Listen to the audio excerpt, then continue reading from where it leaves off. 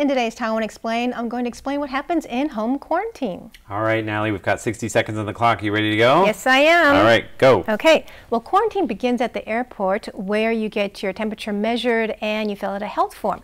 And then you travel in a private vehicle or designated quarantine taxi. If you take public transport, you could be fined up to 1 million NT dollars. You can choose to go home or rent a room at a quarantine center. And some cities are giving out care packages like this.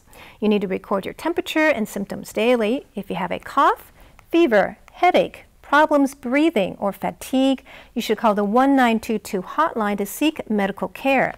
As long as you don't have symptoms, you can go to your home and live there in a separate room and try to keep about a meter's distance from people.